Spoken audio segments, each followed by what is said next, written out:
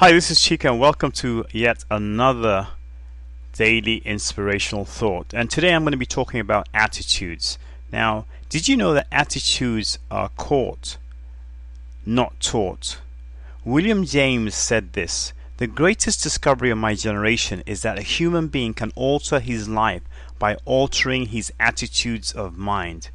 Let me share with you 6 truths about attitude. Number 1. Attitude affects quality of life. Having a positive attitude won't let you do anything. However, it will help you do everything better than a negative attitude will. Number 2. Attitude is a choice. Robert Louis Stevenson was bedridden most of his life with tuberculosis. One day his wife heard him coughing violently and said, "I suppose you think it's a wonderful day." Looking out of the window ablaze with sunlight, Stevenson replied, "I do, and I will never let a row of medicine bottles block my horizon." Attitudes. Number 3. Attitudes alter ability. Professor Erwin H Schell said, "Obviously there's something more than facilities and competence that makes for accomplishment." I have come to believe that this linkage factor, this catalyst if you will, can be defined in one single word: attitude. Number 4.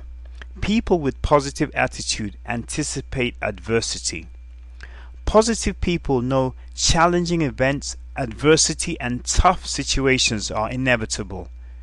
J. Sidlow Baxter spoke to this when he said this: "What's the difference between an obstacle and adversity? Our attitude towards it." Number 5. Attitude affirms success and failure. A man used a $2 bet at a Las Vegas casino to win $50,000, but instead of collecting his winnings, he bet the whole lot on the roulette table and lost. When his wife asked him if he'd bet any money, he said sure. "How did you do?" she asked. "Not bad," he replied. "I won $2. Talk about having a positive attitude. Number 6. Attitude alters attitudes, or rather actions alter attitudes. Willam James said, "I don't sing because I'm happy because I sing."